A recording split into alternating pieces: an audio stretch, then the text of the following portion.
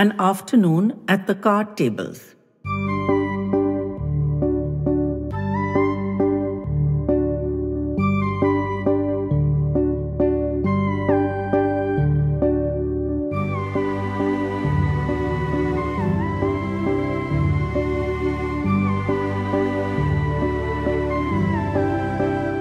Arey Pebbles, is it true you've got a deep pockets donor and all your money troubles are over? I took Chotu to the club yesterday for tea and Colonel told us, I'm very upset with you for hiding this wonderful news from us. You're a bad girl, Pebbles, said my Satyam Bua. Pebbles was immediately furious. That Colonel is a right blabbermouth. We all agreed to keep quiet until we actually received the money. But he's gone and jumped the gun, and with his parade ground voice, the whole club must have heard. She looked ready to box his ears, tiny as she was, and Sharmaji stepped in to pacify her. Pebblji, why you are taking so much tension? Now cat is out of bag. We did not say, but Message and I also heard. At Bluebell Bakery. No details, not even amount, only your worries are over. But we have decided we will still support you. You are doing miracle in clinic. So good work. We can give our little help, no? Now Pebbles looked properly alarmed. That Colonel needs a good horsewhipping, if you ask me. This is exactly what we feared. It's not such a deep pockets donor as you called him, Satyam, or that our worries are over, whatever you and Message heard at Bluebells, Sharmaji. We still need to collect funds. And whether we now can, after that fool Colonel has made his loud-mouth announcements, is yet to be discovered. Thank you for saying you will continue to support us. We would drown without our local donors. She positively wept over her cards as if they were the worst hand she'd ever been dealt. Of course, the big question on everybody's mind really was, how much? True to form, Message was the one who asked. Incidentally, I don't think anyone can recall her name anymore, perhaps not even her husband. When they first came up here, Sharmaji introduced her as his Message, and that became her name. Shant ho, Pebble, and tell ki how much you are getting from secret donor. Nobody was even pretending to play anymore. Even Mr. Braganza, who had become so silent after Mrs. Braganza departed, lifted his eyes from his cards and stared. Pebbles threw down her cards in disgust. The figure is not so large, see, but he's committed to give it to us every year for the next 5 years. It took a lot of hard work, but I finally convinced him. The tension I experience every day, worrying how to pay the doctor and other staff wages, that's somewhat taken care of. All the running costs are still to be covered, so you lot better start countering the narrative when you hear it henceforth. Discreetly, and with a well-manicured index finger, she traced a number on the green felt of the card table. We all burst into applause. I gave her a hug. That's fantastic, Pebbles. And while I'm here, if I catch that Colonel again, I'm going to knock him back a few paces on your behalf. And what's more, I commit every penny of today's winnings for your Hill Clinic. Everyone immediately agreed to that, and my Bua even said it was the first bit of sense she'd heard from me. High praise indeed. These 5 families have been friends for decades. Their numbers have been painfully declining in recent years, and every time I come up to visit Satyam Bua, my mother's aunt, there are 1 or 2 fewer of them. But they still meet regularly and keep each other's spirits up. Mr. Braganza signaled the end of the topic by picking up his cards and knocking them on the table, and for a while they played seriously. Then Message announced, "There is excitement in school board also. We have great hope for twin sister, who want to study doctor and lawyer. And we are hoping the results are good that they can join college of choice. Uncle Mohan snorted.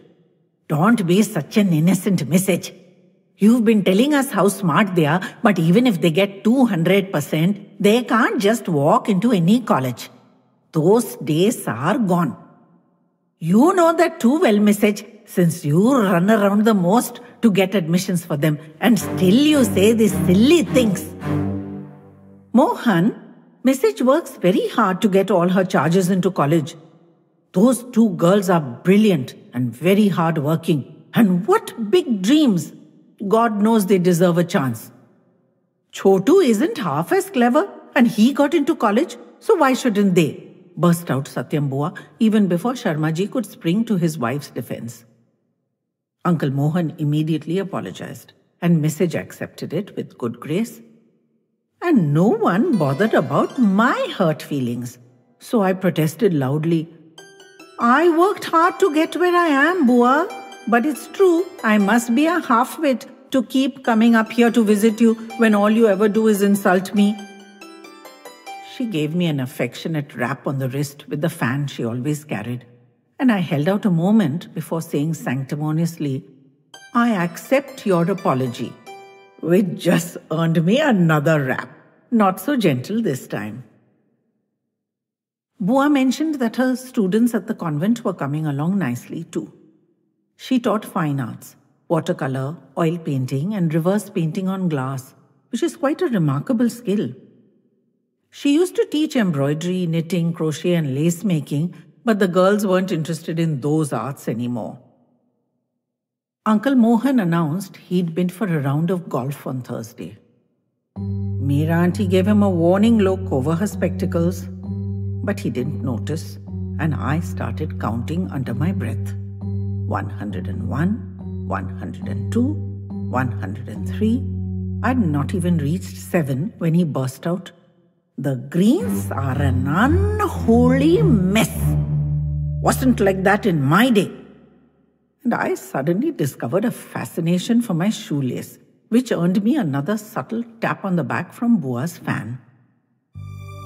Everyone stared intently at their cards, and Uncle Mohan went on like a steam engine, huffing and puffing through his complaint. They'd retired him as groundskeeper, saying it was a burden on him at his age, and put in this scoundrel of a chap at half his age and twice his pay to do 1/10 of the job, and he couldn't complain, or they'd think it was sour grapes, which it most certainly wasn't, as the greens were an unholy mess, which anyone with the least bit of brain should be able to see. Sharmaji, the inveterate peacemaker, requested his help to go outside for a while. He needed some air.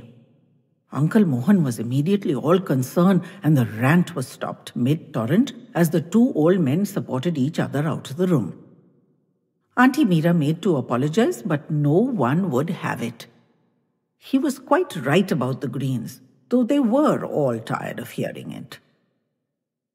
Bua tinkled her little bell, and Ram Singh was instantly beside her. He accepted the detailed order for the coffees and teas attentively, as if it were any different from the hundreds of other times he'd received it. No order for me, as if I was still in the nursery and in short pants. So I requested a double whiskey on the rocks, having sidled carefully out of range of Bua's fan. Ram Singh gave me a crisp nod, both of us clear that no such beverage was expected. He had the tea laid out in minutes. Bua had made my favorite deviled eggs, and Pebbles had brought her famous avocado and pickled celery salad. Auntie Meera had brought her delicious lemon and poppy seed biscuits, which she said was strictly for me, so though we put them out on the table, no one touched them. I didn't object. More for me was my eminently practical stance. Bua's sandwiches are renowned. The bread is sliced so thin, it's almost transparent, and the crusts tidily trimmed away. A waste of good bread, but oh, so delicious, like little puffs of cloud. She taught Ram Singh to slice each store-bought slice evenly in half. And I tried it once, so I can tell you it's no mean feat. A citrus tea cake with spirals of candied orange peel rained on a stately old cake stand. Tiny cocktail potato bondas came freshly fried from the kitchen to fill the pretty dish next to the cutlass bowl of coconut chutney. We all prowled around the table seeking our personal favorites. The old china plates were covered in fine veins. They have a fancy French name, but I call them character lines. I love the feel of them. It's like holding history in your hands. The pale blue tea napkins were edged in exquisite lace, handmade by Bua herself, of course, the like of which you could never match. The whole experience was otherworldly. They went back to their cards. I sprawled on a sofa as the afternoon faded, thinking how like stepping back in time it was to come up here to be with my mother's Bua.